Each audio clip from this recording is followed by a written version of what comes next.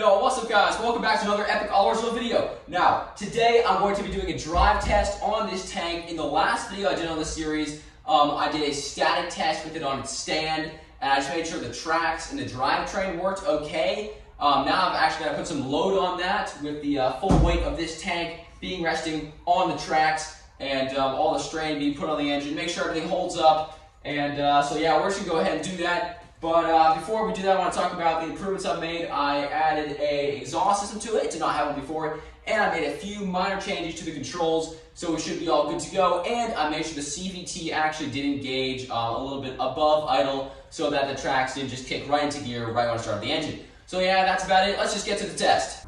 We're on. Throttle's all the way down. So we're always going back to work.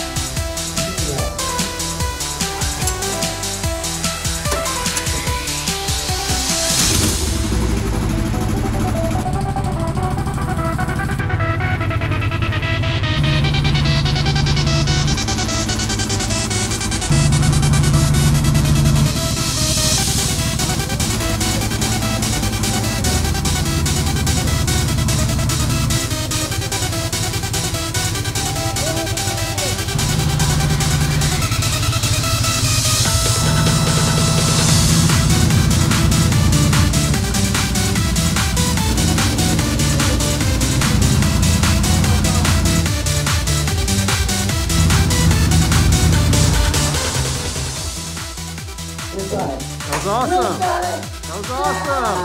9 months, 8 days, 11 hours, 23 minutes. That's what we started. The whole time. The hull is complete. Yes, sir! I'm so ready. And I just broke that one. And nothing broke.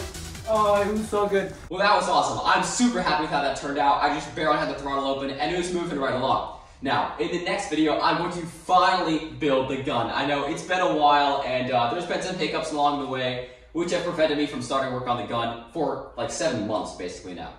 But I'm finally going to start building it, and if you want some of the specs, I'll just give you a little hint of what it's going to be like. You've probably seen some other potato gun videos in the past if you've watched some other videos. Now, this gun is going to have 100 times as much pressure as these. 100 times. Now, that's a lot of pressure. It's also not going to shoot potatoes, obviously, because potatoes can't handle 3,000 PSI. It's going to shoot tungsten carbide cord APFSDS rounds.